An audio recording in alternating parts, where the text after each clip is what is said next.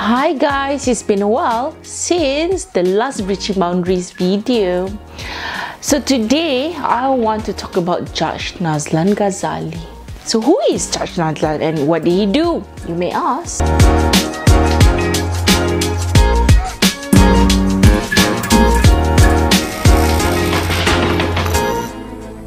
We all know Nazlan is old boy in CKK.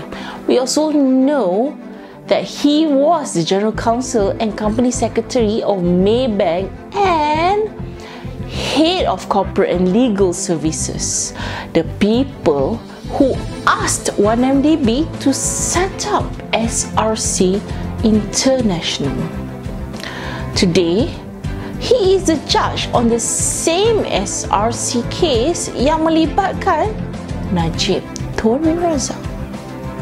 Some say he did not deal directly with 1MDB, despite the board meeting minutes showing Nazlan was very much involved in making executive decisions.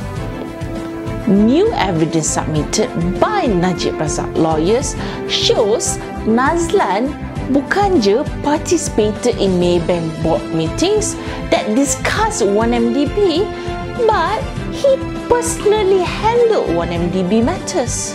What does that tell you?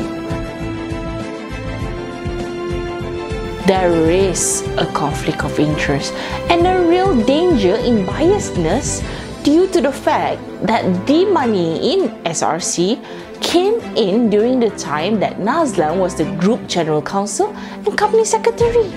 And not to forget that Maybank sendiri yang advise 1MDB untuk set up SRC International.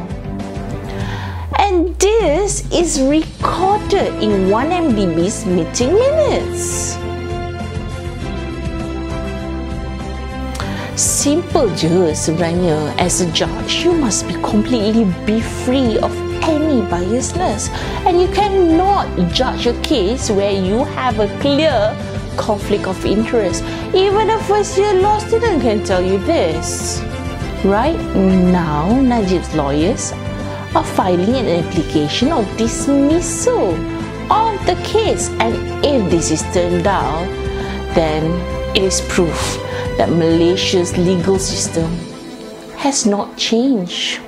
Since the days of the 1980s of kangaroo courts, trumped up charges and fabricated evidence, biar rakyat pula yang menjadi hakim negara. Over to you.